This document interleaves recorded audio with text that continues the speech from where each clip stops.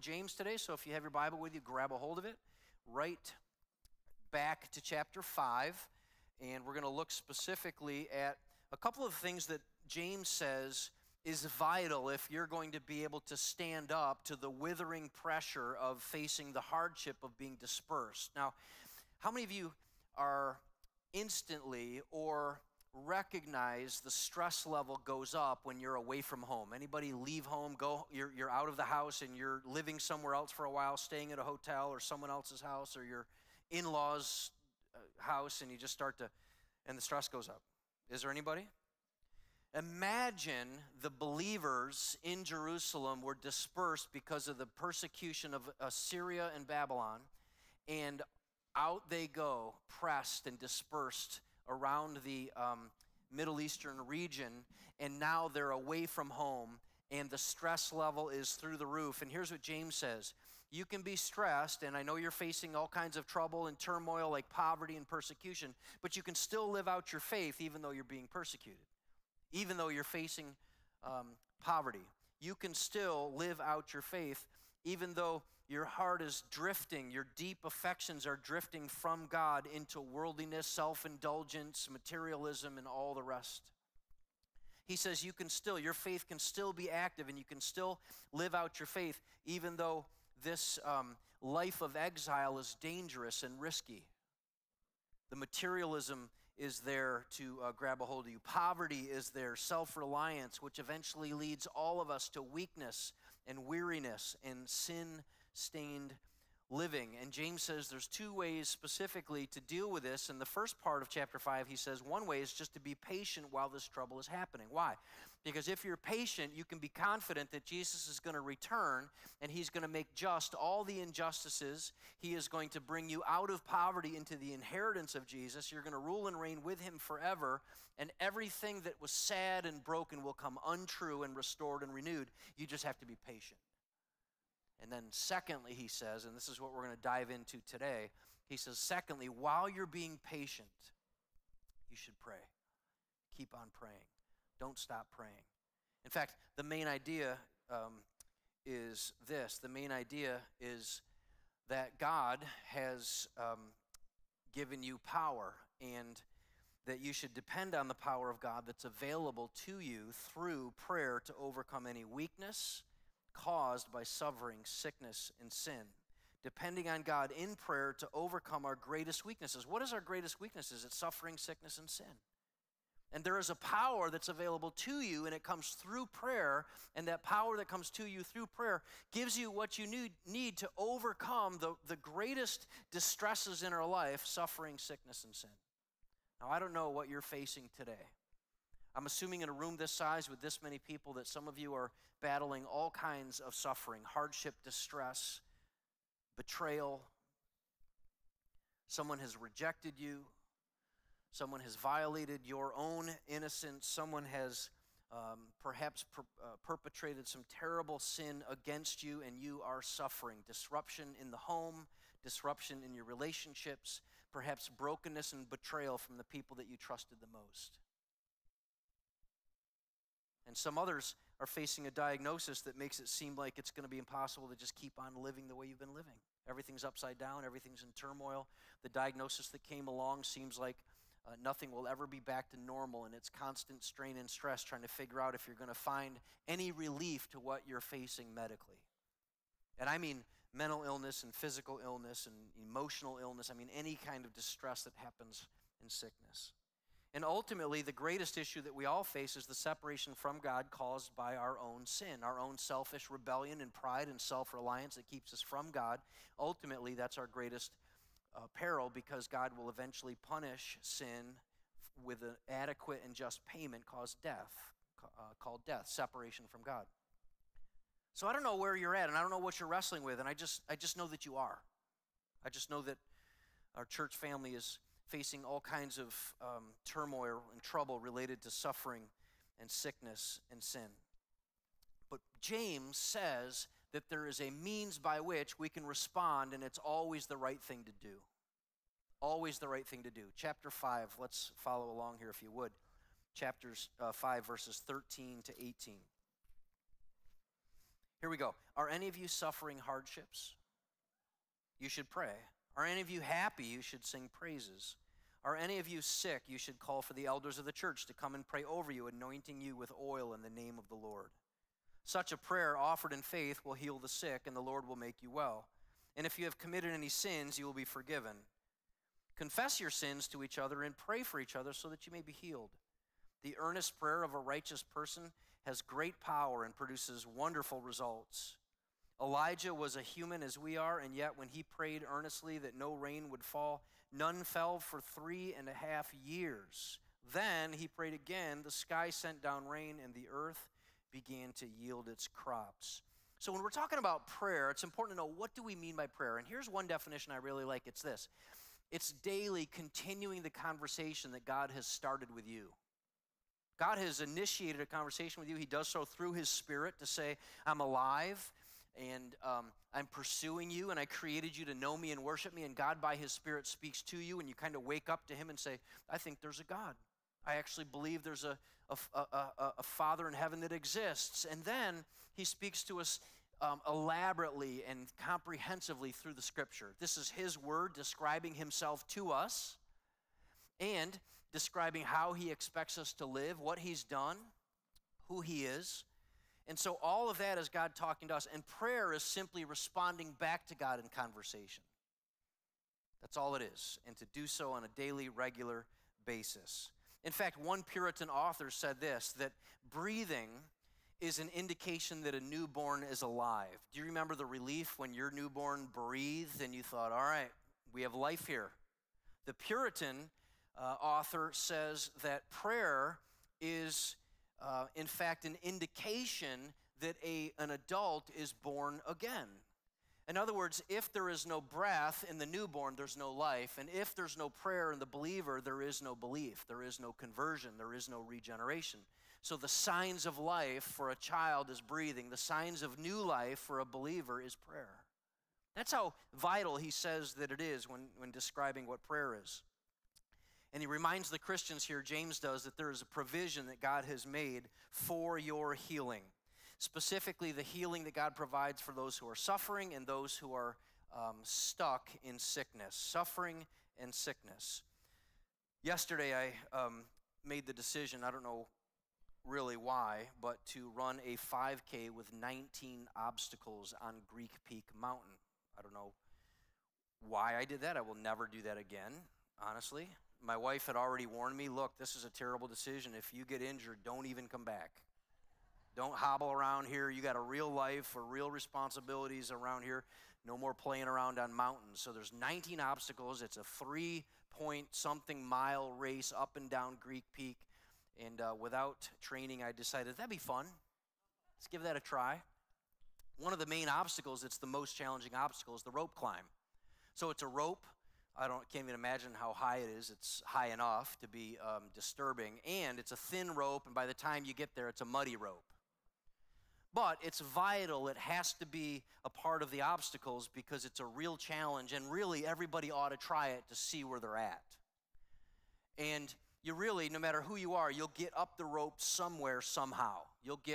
You may not make it all the way up to the top, but you'll be able to get some idea as to how challenging it really is. And it made me think about what James was saying here. And James is saying that essentially everybody ought to pray, but there's a specific way in which you pray. See, on the rope climb, you're going to get up this high on your own, but if you use the right technique, if you know how to do it, you can find yourself going higher and higher and higher. The same is true, according to James, with our prayer. Anybody can pray. Anybody can express in conversation anything they want to God. He's our Heavenly Father. He cares about us. He's listening to you, and He understands you. But James is saying, if you pray the right way, you'll go even higher. You can go even deeper. You have access to even more. You're going to discover even more about God and what you need if you know how to pray and you pray the right way. There's a part of prayer that we need to learn. And I hope that you can kind of journey with me. The 6 aspects of prayer that James tells us, explains to us, that help us know how to pray the right way. 6 specific ways that he answers questions like, when should we pray? Who should we pray? Or who should pray? What should we pray about? Why should we pray? How should we pray? What should we expect when we pray? Any and all heartfelt prayer is vital to a healthy life of a believer.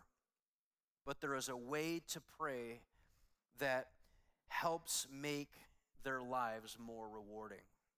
Starting with, you should pray through all the ups and all the downs. If you're like most people, you pray primarily when you set aside time during what's called maybe a quiet time. Some people call it devotions or whatever. There's a quiet time, and most people have designated that as a prayer time, and I'm going to pray during my quiet time. And then the other time some people pray is when they're in crisis.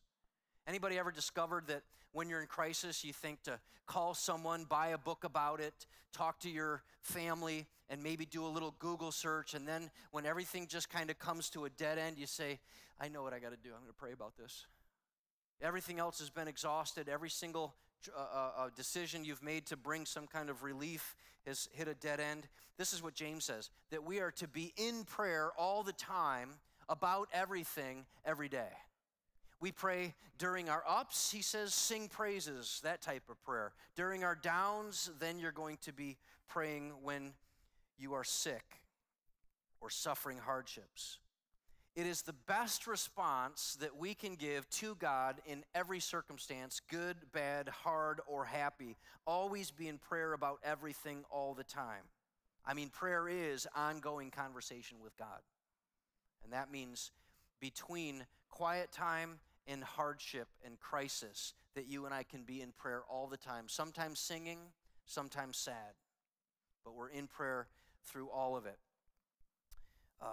The next question he answers is, who should pray? Who are the prayers in the church? Now, in some traditions, the prayers in the church are primarily the clergy. In some tribes of God's church, there are tribes that believe that the access that you have to God comes through professional clergy. Here in our church family, we believe that Jesus is the only go-between between us and the Father, and that we are all priests as believers, and the priesthood of all believers means there's no professional prayers. Anybody can pray. Anybody who belongs to God, believes, certainly can pray. And here's how he describes it. He says, you should both call for the elders, church leaders, and also keep on praying for one another. So there's two groups, two categories of people who should be in prayer. Call for the leaders. If somebody is too sick, they're lame, and they can't get themselves to the church family for prayer, then certainly the elders are invited to come and make the trip. And maybe if James was talking to our televangelists who are healing evangelists on TV, maybe James would say, why do you make the lame people come to you? You should be going to them. And what he's describing here is that there are times where somebody is so sick that they can't make it among the body, and that the church leaders would go and they would bring oil and they would anoint them with oil, and we'll talk about that in a second. And what that means is that they don't just hear the prayers, they can feel the prayers.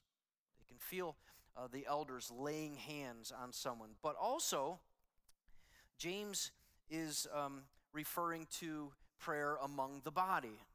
Now on Sundays here, during our communion ceremony, we have oil available. And the elders who are anointing with oil, you'll see it here. You should call for the elders of the church to come and pray over you, anointing you with oil in the name of the Lord. Confess your sins to each other and pray for each other so that you may be healed. There's two prayers there, the elders and also the believers. And it talks about anointing with oil. And we use oil here during our communion service prayer time, and we have these little vials of oil, but we use it differently than James's culture did. In James' culture, when someone was weak or weary, or they had just finished a day's work, in order to clean up and be refreshed, they would be anointed with oil, their head and their hair and their skin, and they would be revived. They would be kind of lifted up. They would be refreshed and renewed. Aren't you glad we don't use our oil to substitute for a shower for you on Sunday morning? Instead of using oil as a replacement shower, we use oil as kind of a symbol. And it wouldn't be unusual for one of our church family to pray for someone and put a little oil on their forehead, not trusting and believing that the power is in the oil. It's actually in the name of the Lord, but it serves as a symbol of the healing work of the Spirit, that there is a practical way of touching someone and having the refreshing and the renewing and the revitalizing healing power of oil through the work of the Spirit to just symbolize that God's at work and we're trusting Him through the work and power of the Lord, and symbolize it with oil. So when we pray on a regular basis, we will use that as a symbol. But if we were really in the Middle Eastern culture doing it James's way, you'd have an anointing oil bath. When I got ordained in 1996, there was a well-known church leader who did the ordaining and was famous for the ordination anointing with oil session. And he did the same to me that he did to everybody. That is, when it's time to anoint you with oil, he dips his hand in a bucket and then lets you have it. Big old explosion of oil all over. To this day, I have oil on my stole and my tie, which I wanted a replacement tie, to be honest. It was about $3. It's all oily. But we don't function that way, and that's how it would have happened then. And the elders would have gone, anointed the sick, and would have refreshed them. And it's an indication there that what James is talking about is that this healing oil would function naturally to bring strength to somebody, someone who's weary and weak, but also supernaturally that God could raise them up. Now, the important fact is that it's the Lord, not the power of prayer or the oil, who will raise them up. It also, what James also says here is that there's no professional prayers, that it ought to be normal and natural that believers are saying things to each other like, "Can I pray for you?" And that it ought to be natural and normal for us as believers to be confessing our sin to someone who is in the body, not just confessing our sin to a clergy, but confessing our sin one to another. And that as we do that, there is some level here of connection and care that we give to each other. Anyone in the church family should pray for anyone at any time. So what should we pray about? Next, number 3, what should we pray about? You should pray about your weaknesses, emotional weaknesses, physical weaknesses, spiritual weaknesses.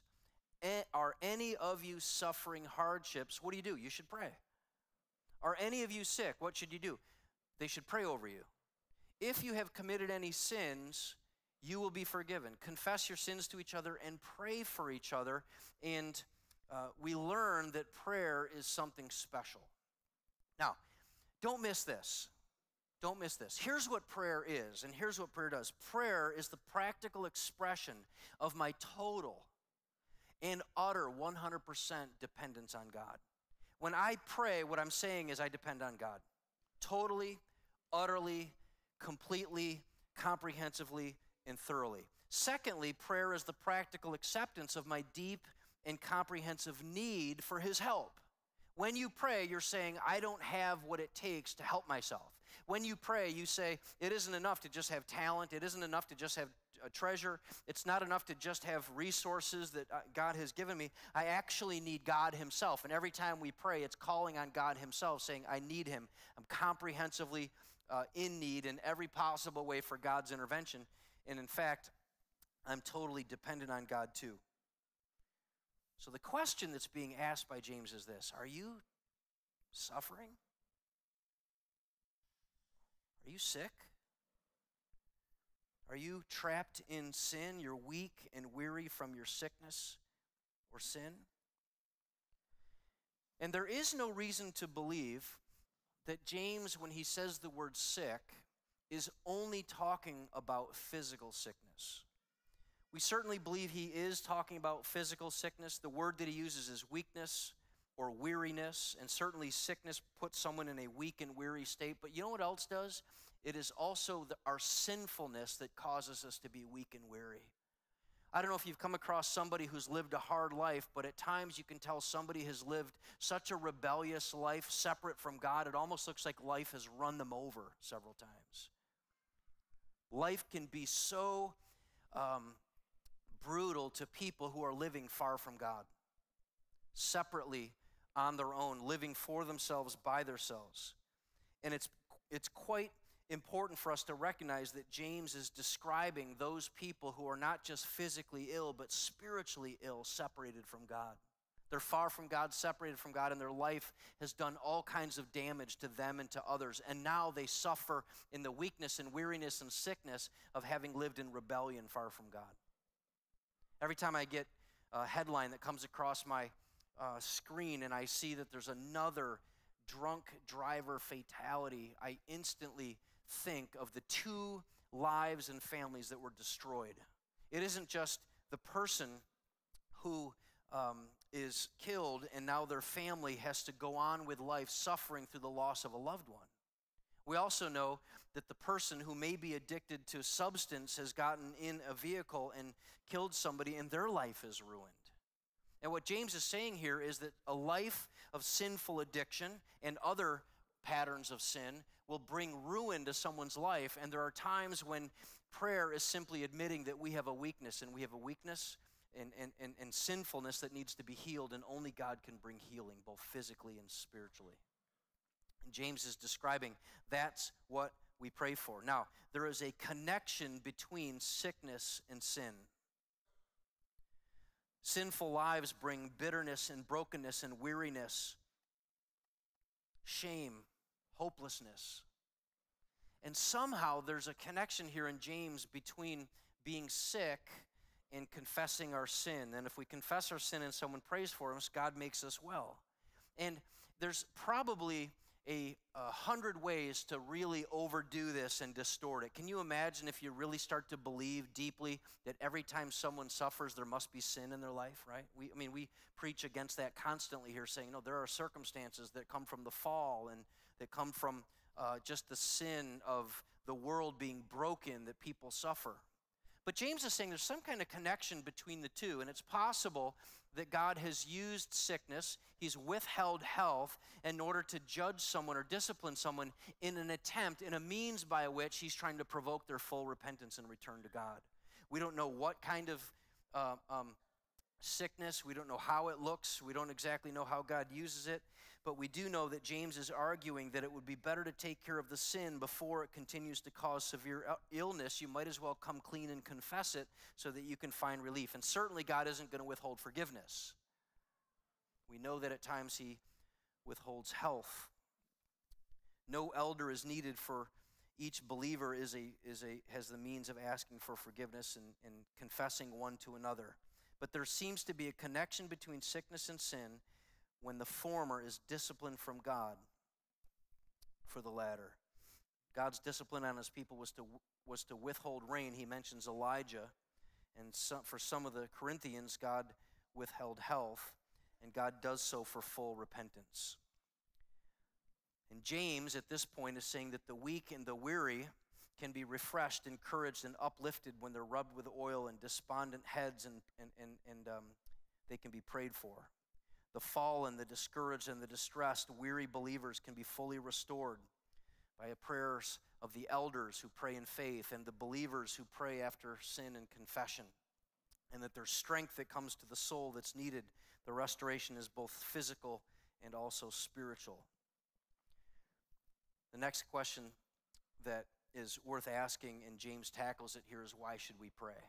You know, if you talk to people in our culture, they're going to say that power comes through education. And certainly makes total sense that educating oneself brings power to one's life, right? It certainly makes sense that the more you know, the more powerful you are in your life. It's also true that some people would say if you need power in your life, it comes through positive thinking. If you have positive thoughts, positive vibes, positive energy, and if you gather up all that positivity, good things are going to happen to you, and that's the power that you need. James is saying this, that we're deeper in need than we can ever imagine, and neither education nor positive thinking is going to help us in that time of need. In fact, what he goes on to say is this: you should pray to seek God's healing and forgiveness, because that's the deepest need that we have, is healing and forgiveness. You should pray about your weaknesses, and then you should pray to seek God's healing and his forgiveness. Such a prayer will make you well. You will be forgiven. Pray for each other so that you may be healed. So there you see. Such a prayer will make you well. You'll be healed. You will be forgiven. And you will be healed physically and spiritually. God's providing what we needed in healing, and also providing what we needed through forgiveness. Now, if you're not praying, it's safe to say, this is true for humans, if we're not praying, it's safe to say, I don't really need God. I got this on my own. I don't really have a need for him to heal me. I don't have a need for him to forgive me. And it may be that we're quietly confident that our time, our money, and our talent are all we really need. Well, James says, and this is also taught by Jesus, that we approach God in a childlike way, meaning that we can't really help ourselves. We have to depend on our parent. And that our prayers, as childlike, simply says we're helpless, we're needy, and we approach him in prayer because we are desperate for his help. And if we have a spirit of pride, if we have this attitude, we're prideful, and we're certainly, if we're independent and self-reliant and we're rebellious, then certainly we would not need to pray. But if we're desperate for God, we'll learn to pray fervently. A needy heart is a praying heart. Dependency is the heartbeat that drives all of our prayers. And when healing does come, it's always a gift from God who's sovereign. And you know he's sovereign all disease, right? He's sovereign over all sickness. He's sovereign over all illness and certainly all of our health. The second need that we have isn't just physical healing, but it's also forgiveness, the forgiveness of sin. It's the most severe sickness. Why? Because it leads to eternal death, separation from God. And we can only truly expect, rely on, and hope that God will intervene with forgiveness. Look what John says. He writes about it here, and he says, if we confess, if you're willing to confess, God will respond. If we confess our sins to him, he is faithful, and he is just, and he forgives us our sins, and he cleanses us from all wickedness. But if we confess our sins, he is faithful, and he is just to forgive us our sins. And he doesn't just forgive us and leave us alone.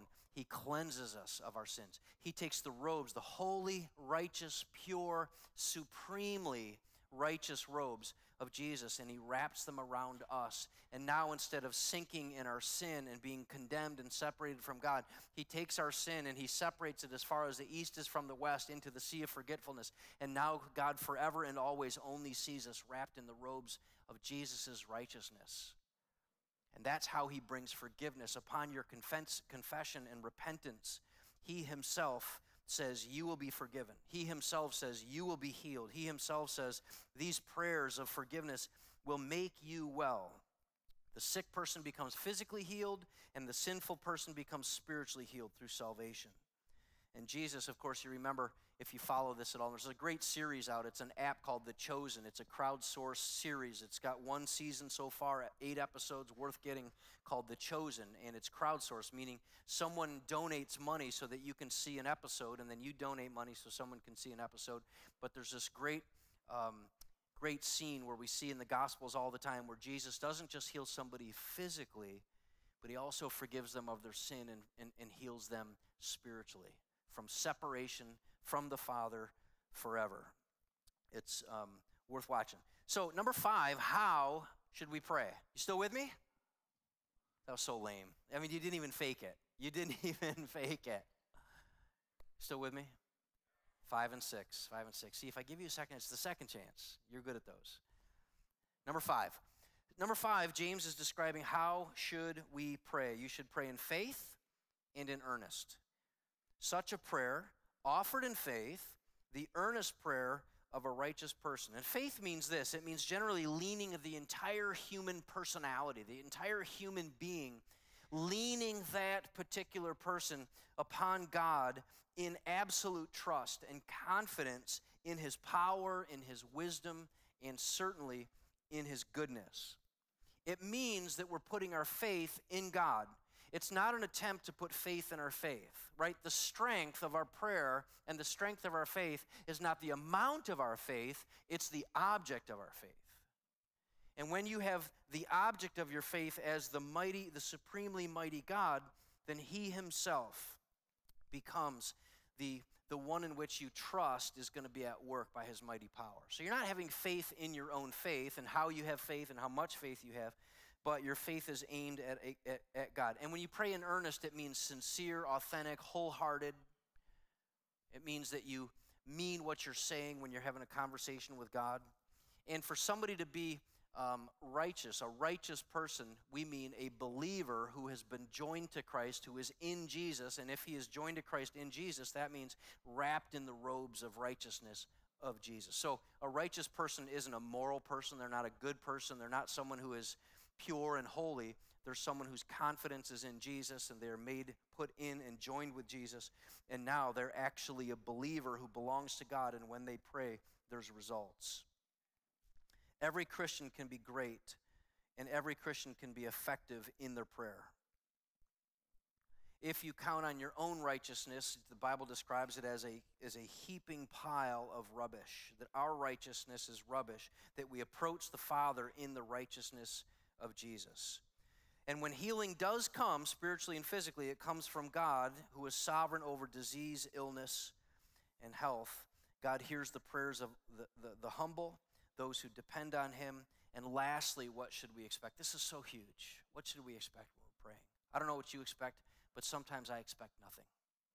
When I'm praying, sometimes I expect to just provide my token conversation with God.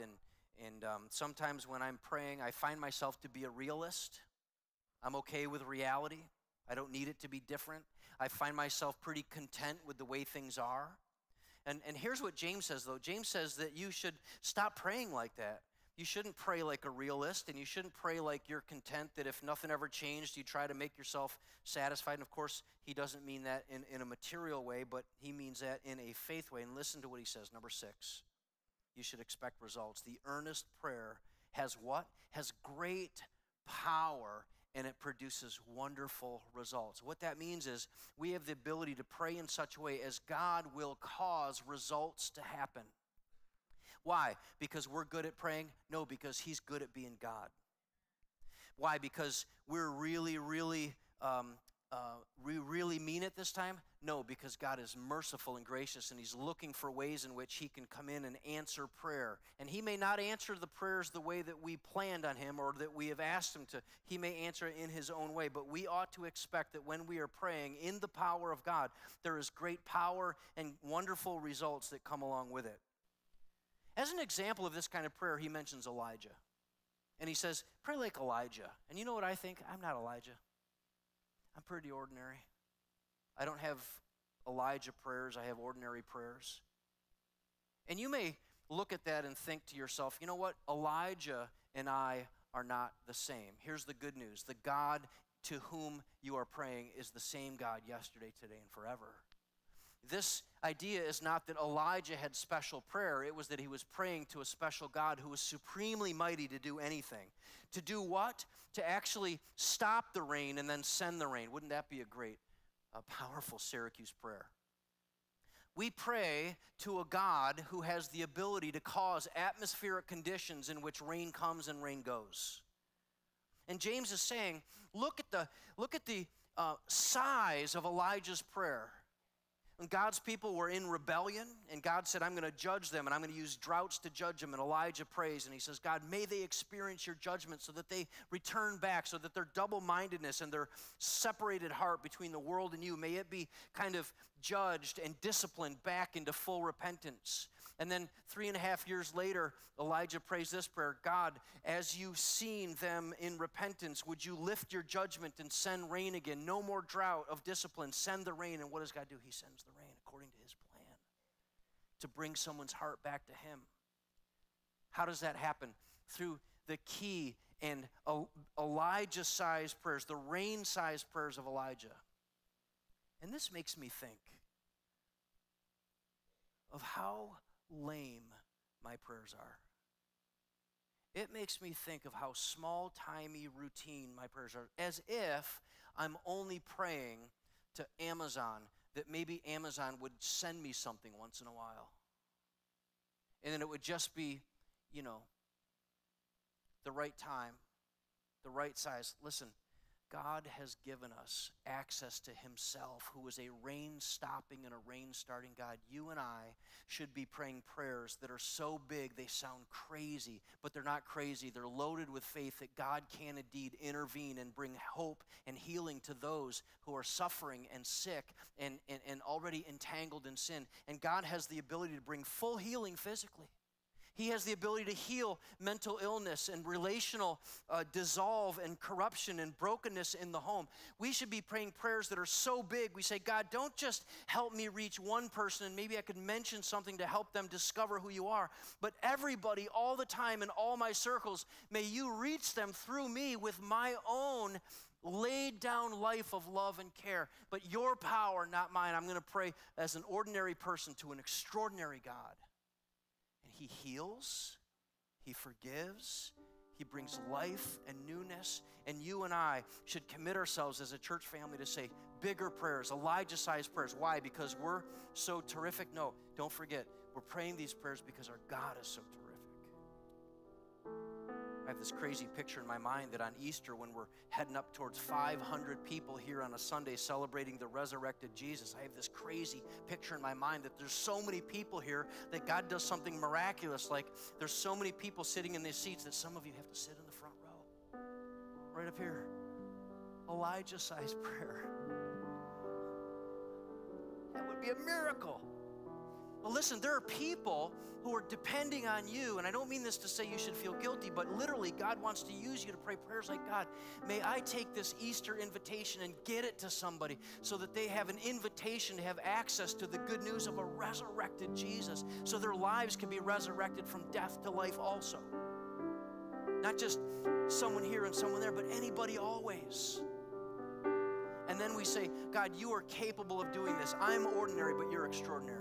I'm not like Elijah, but you're exactly the same God that he prayed to. And I believe there's so much more for you through our powerful prayers that are rain-stopping size of prayers. I believe there's so much available to me. There's so much available to us as a church family. What about not just reaching someone who you know, but what about the people in your life who are wandering away from God? I believe that God has the willingness and the ability to intervene and to bring back wanderers who have wandered far from God. And they are suffering on the inside because their life of entanglement and sin has started to kind of run over them like life has a tendency to do.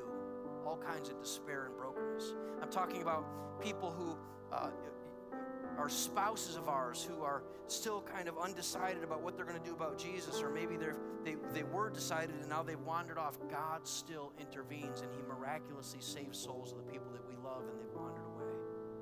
God still intervenes and he raises up people who've been diagnosed with illnesses that are terminal, illnesses that can't be cured, illnesses that are going to ruin and change their life. We ought to be people who are depending and trusting and saying, can I pray for you? Because we're praying to a God who can do wonderful things. And we do that with big faith in a big God.